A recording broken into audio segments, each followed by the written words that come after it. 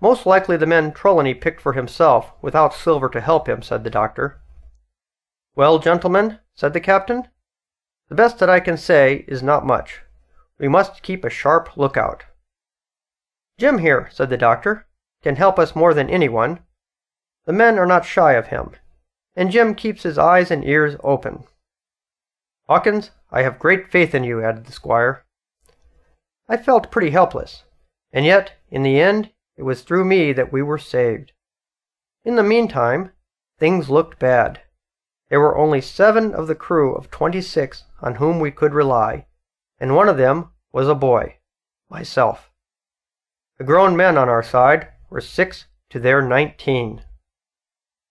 Next morning we were close to the island and could see it very clearly.